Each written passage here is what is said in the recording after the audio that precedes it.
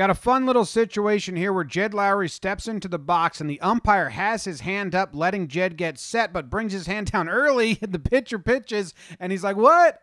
He quick pitched me. I wasn't ready. The umpire's like, I took my hand down. And he was like, why? What did you take your... Oh. And ump's like, when do you want me to take my hand down? He says, when I'm ready.